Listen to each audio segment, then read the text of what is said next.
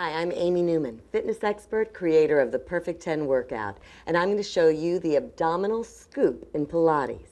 Let's roll back onto our elbows, and we're going to do a lot of breathing.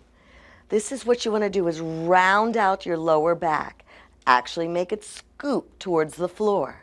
Taking a deep breath, opening up your diaphragm, exhaling, squeezing in your abdominals so your belly button goes back towards your spine, scooping.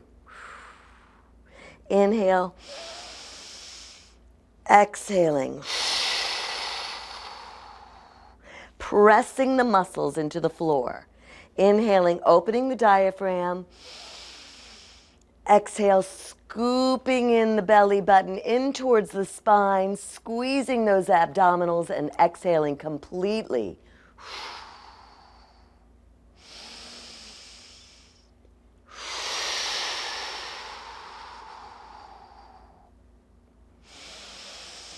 You should feel your back round out as much as possible. Pressing it down, kind of tilting your pelvis up.